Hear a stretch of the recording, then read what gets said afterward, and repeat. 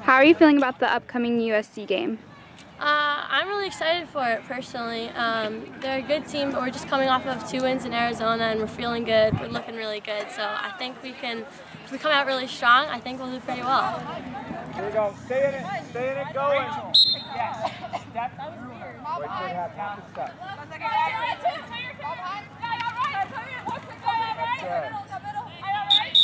Hey, we just scored.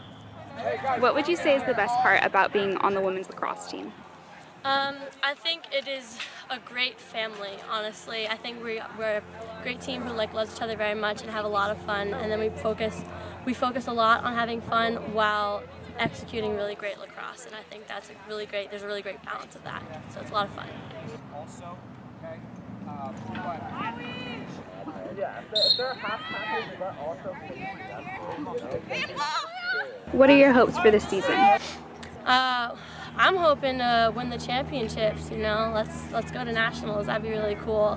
But we just gotta take it game by game, going into each one with confidence, but also with hunger and ready to win. So I just want to do as best as we can, have a blast, and let's win the championships. That'd be dope.